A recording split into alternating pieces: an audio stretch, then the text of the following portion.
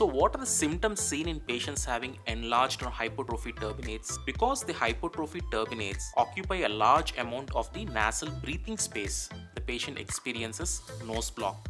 Whenever there is nose block, the patient has to compensate by breathing through the mouth, and this causes dry mouth, chapped lips, bad breath from the mouth. In patients having nose block and patients who breathe through the mouth during sleep, because of the nose block and the mouth breathing, these patients can have snoring and sometimes associated sleep apnea. If there is coexisting allergy issues along with the hypertrophy turbinates, patients can experience recurrent sneezings, itching in the nose, watering from the nose, itchy watery eyes, itchy throat and ears. If the patient has coexisting sinusitis, then his nose block will be even more severe. He'll experience headaches, reduced sense of smell and taste, postnasal drip, and congested or fullness in the ears. In most of the cases, along with the hypertrophy turbinates, there will be a deviated nasal septum, allergies or sinusitis issues.